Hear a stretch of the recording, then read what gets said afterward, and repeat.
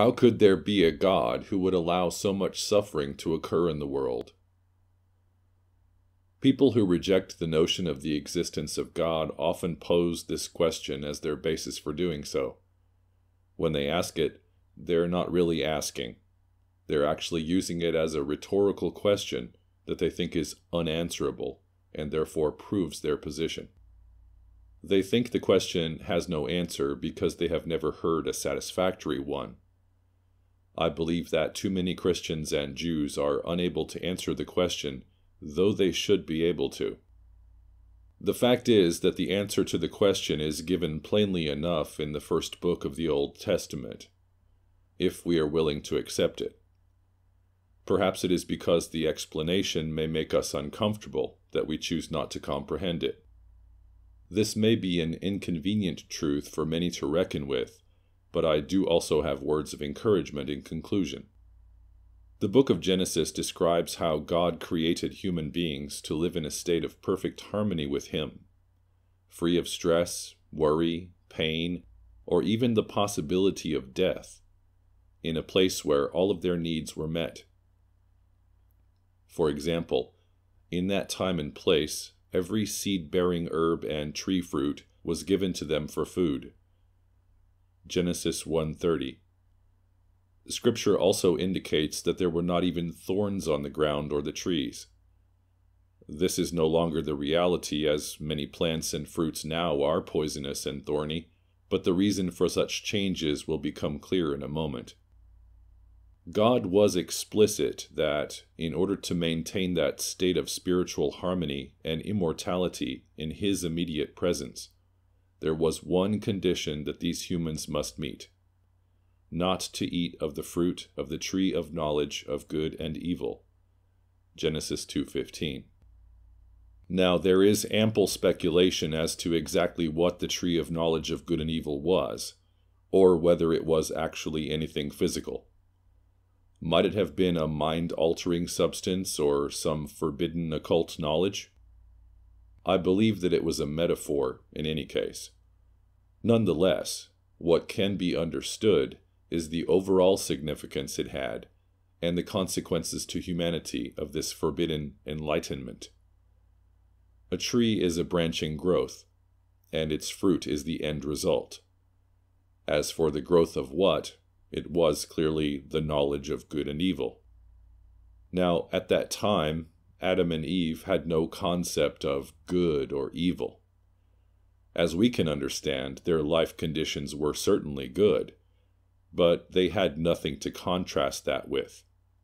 You could say that they didn't know how good they had it. However, they were coaxed by Satan, in the form of the subtle serpent, who persuaded them that God had lied to them when He said that they would surely die if they were to do what He warned them not to do, only because He was concerned that humans might rival Him if they did not obey, as they would become wise like gods themselves, Satan told them. Genesis 3:4. So easily deceived and eager for the promised wisdom, these humans went ahead and defied God's commandment by partaking of the fruit of the tree. Genesis 3:6. It is clear that Satan, the serpent, desired for Adam and Eve, which I interpret as having been the first men and women, to accept this knowledge because their doing so would support his aims. Upon doing so, these first humans became self-conscious and ashamed of their natural condition. Their perception of reality was altered in such a way that they began to concern themselves with issues which had not mattered to them before. They became paranoid about what was proper or improper, as their minds were suddenly flooded by the sophisticated notion of evaluating right and wrong, whereas they had previously only experienced what was right and good. Genesis 3:7. These first humans, in accepting this fruit of the knowledge of good and evil of their own free will, evidenced their susceptibility to the influence of Satan and the ease with which he could persuade them to defy the will of God, thusly sowing the first seeds of sin in their lives, which would then grow and multiply over successive generations. This new paradigm was incompatible with the pure and simple, immortal state of existence that God had initially established for his children. Then Satan, seeing just how vulnerable humans were to his corruption of their thoughts and actions, would have become emboldened to continue to corrupt mankind until the end of time. Well, this necessitated the expulsion of humans from the paradise where they enjoyed only the good without any contrasts, which was God, love, joy, and life, into the only sort of environment that was compatible with their newly altered perception of reality, which required discernment between the new dichotomies of good and evil, God and Satan, love and hate, joy and suffering, life and, of course, death.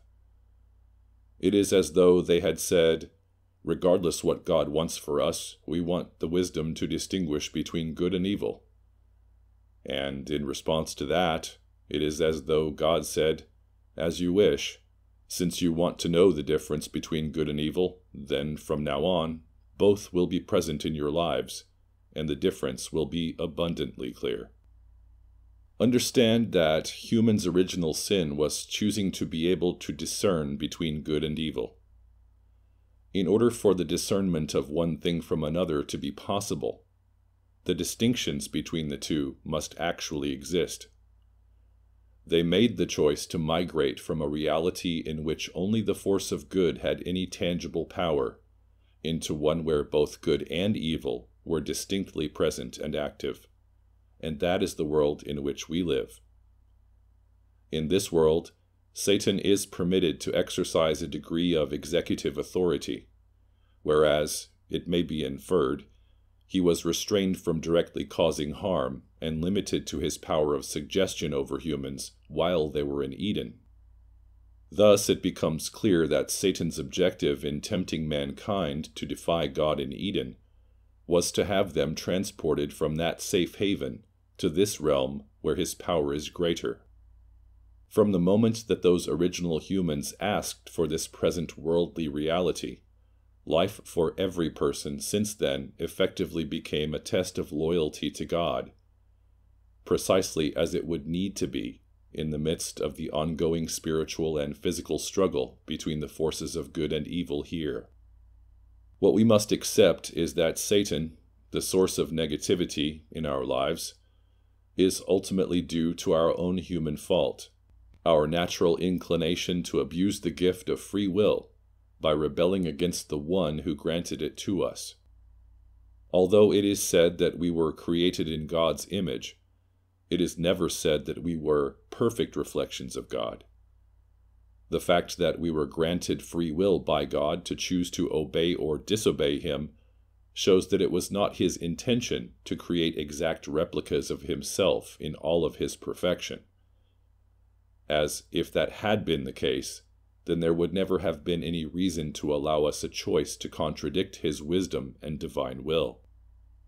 As for why we suffer for the sins of our forebears, or from seemingly arbitrary and random tragedies such as natural disasters, rather than suffering only the consequences of sins that we have personally committed, keep in mind that the introduction of evil and chaos is something that humanity ushered in long ago against God's will. Our forebears chose to interpret His commandment as a tyrannical dictate, rather than the merciful warning that it was. Moreover, when one considers how much evil is done by men in the world in our present time, it is obvious that we have no more right to expect God to simply believe that He has our unwavering obedience than the first people who rebelled against Him did, and as such we are no more worthy of His mercy than they were.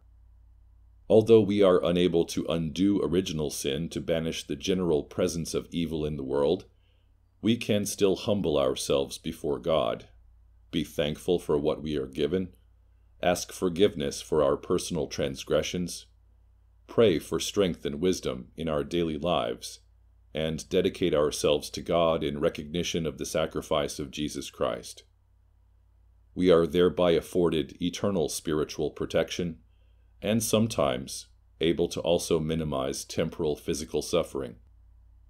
Satan attempts to leverage the pain that we experience in this world as a means of convincing us that there is no God, or to shake our fists toward heaven and curse his name. And he has surely damned many souls in this way. However, it is we, due to our imperfect and inconstantly loyal human nature, who are in the position to prove ourselves worthy of the grace of God, not the other way around. This is what we must understand when we are faced with suffering. We should also consider that the demonic forces amassed at the borders of our reality are kept at bay from swiftly annihilating us all, only by the grace and authority of the Lord our God. God has compassion for his children and does not desire for us to suffer pain and sorrow, except perhaps in circumstances which can actually benefit our spiritual growth, such as to better acquaint us with the virtue of compassion.